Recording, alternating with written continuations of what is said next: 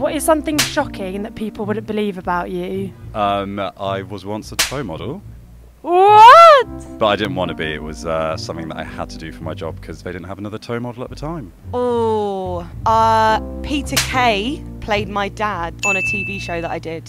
Peter bloody Kay? Peter bloody Kay. That's shocking. What was he like? He was amazing. He used to trip me up on set all the time though. What is something shocking people wouldn't believe about you? That I was born and raised in Spain. Oh, I wouldn't have guessed that. Where in Spain? Barcelona. Wow, you've got such an English accent now. Yeah, that's the reason why. Yeah. You moved over here? So my mum's English and my dad's Okay. Spanish.